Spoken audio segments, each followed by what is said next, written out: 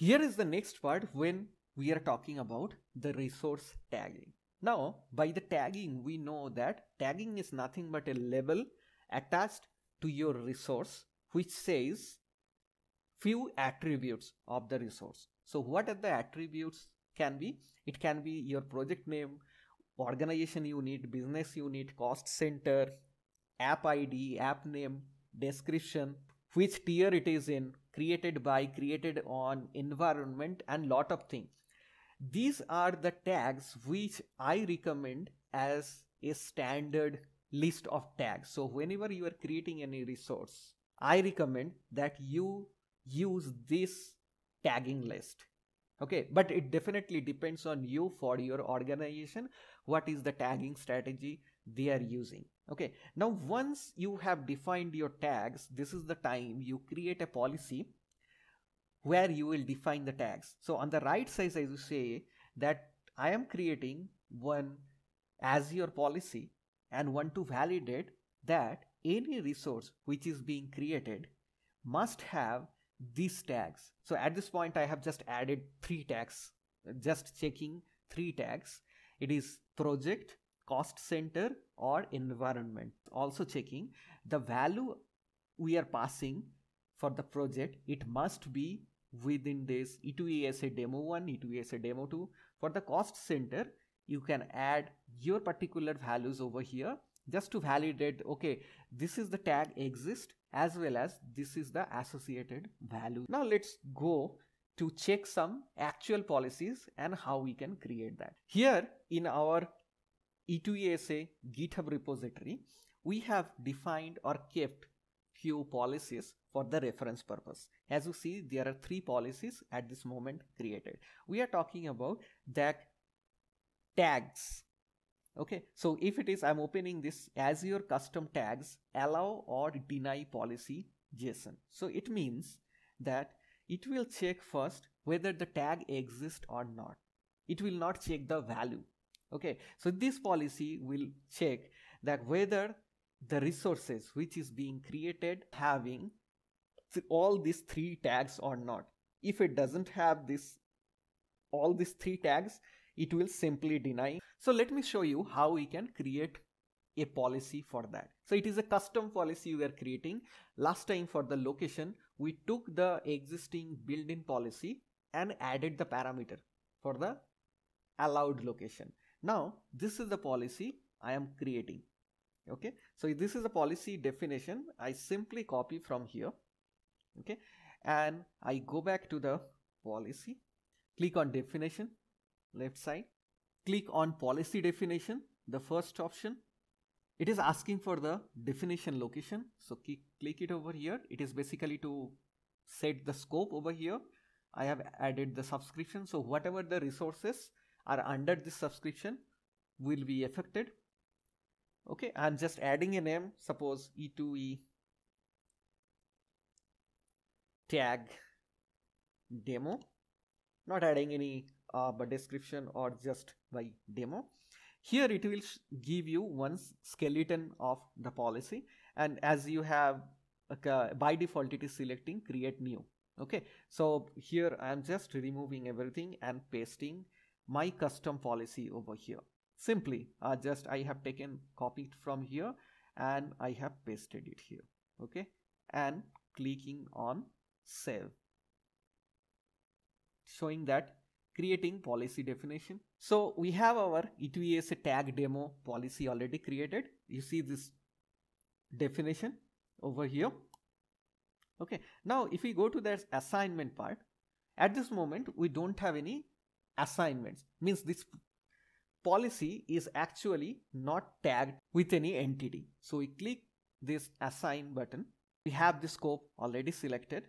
Okay, we assignment name, we just keep it 01 and click on review plus create.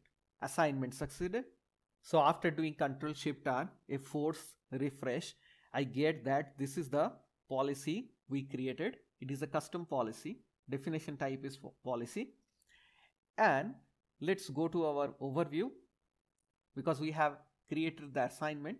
So it will show under our overview that this E2ESA tag demo 01, you see that not started, because this policy actually has not been executed over the entity or the scope we have created.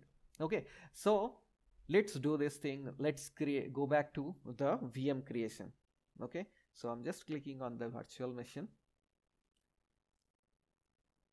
What I'm doing, that just creating one virtual machine in Canada East.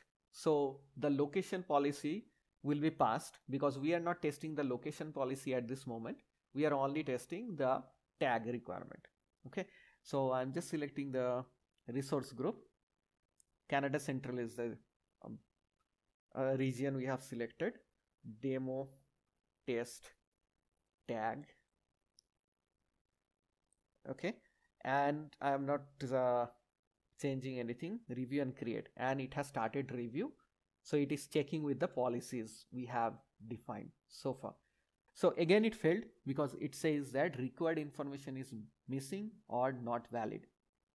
Now one more thing to understand, that what is the required information is missing or not valid. So that's the gap I see over here. It is not showing here. It should show that what is that required information missing. So if you go back and come over here, you don't see anything that is red or showing that what should be done.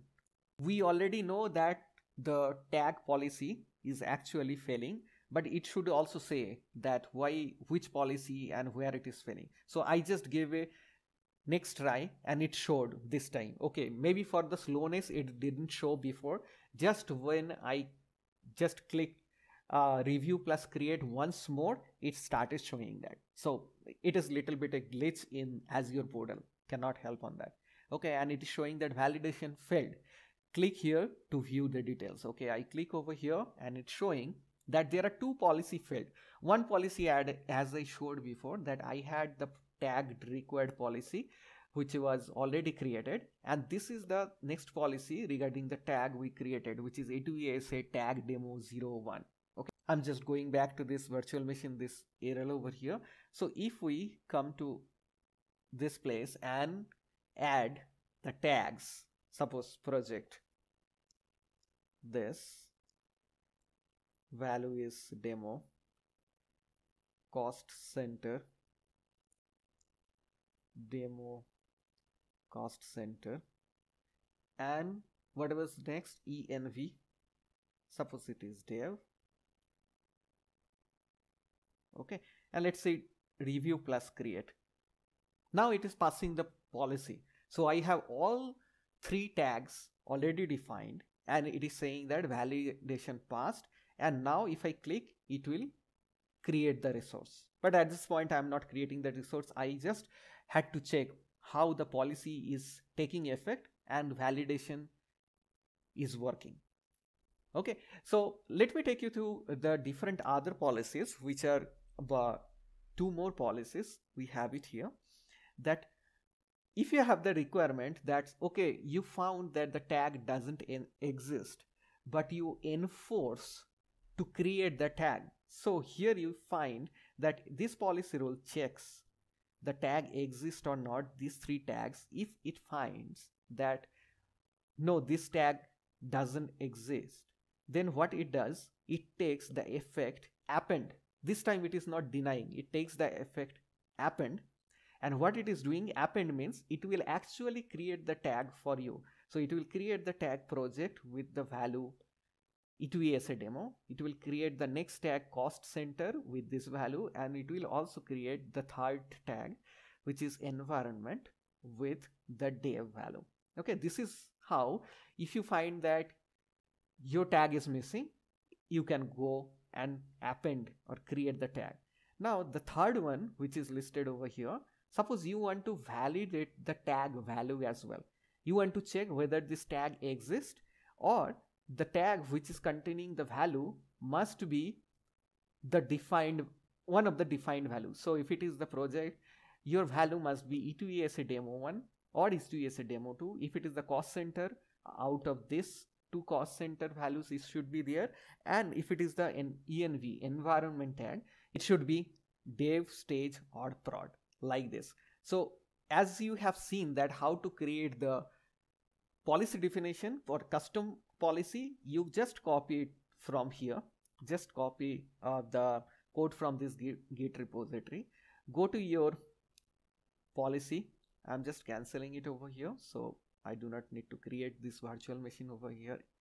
Again, go to this policy. Go to definition and create the policy definition.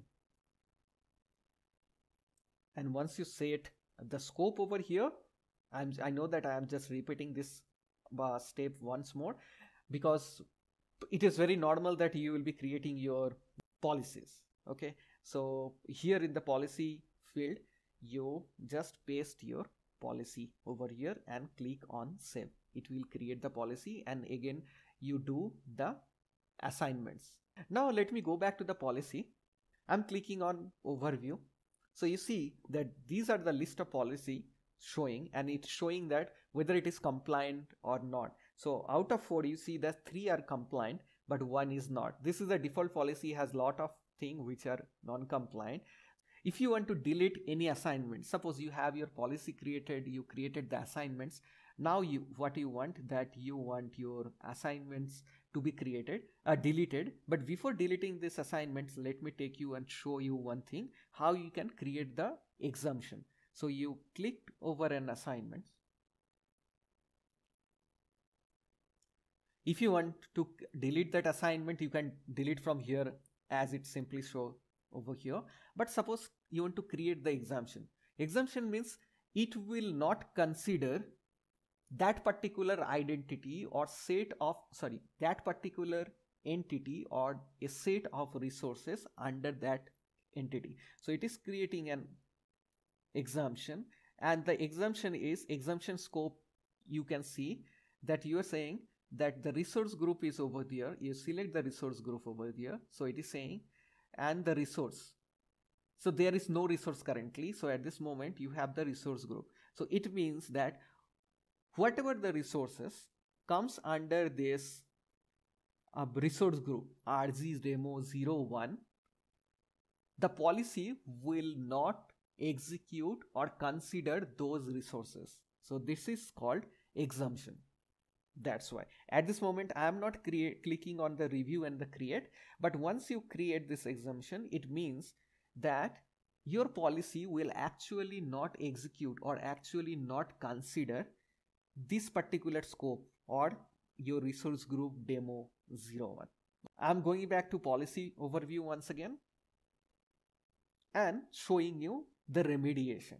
So as you see that we have the list of policies created over here. If you click on these 3 dots, you get that view definition, assign, duplicate definition, delete definition, export definitions over there like this.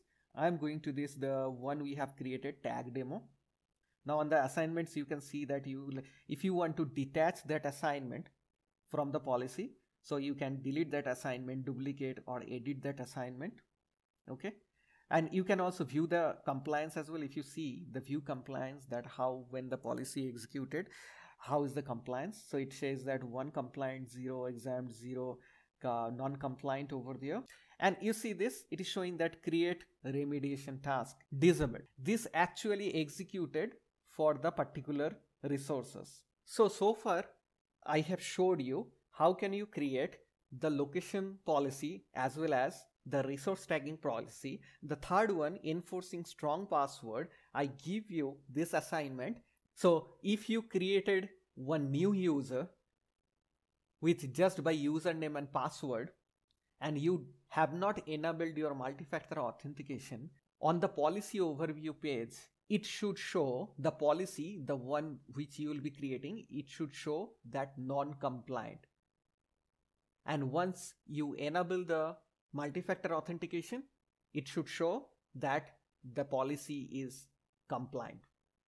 Thank you for your time. I hope you understood that how can you create or define the policy, manage the policy, create the assignment, create the remediation, create the exemption as well for a particular policy. If you have any query, please feel free to comment on this video. I'll be happy to help you. Thank you. See you in our next session.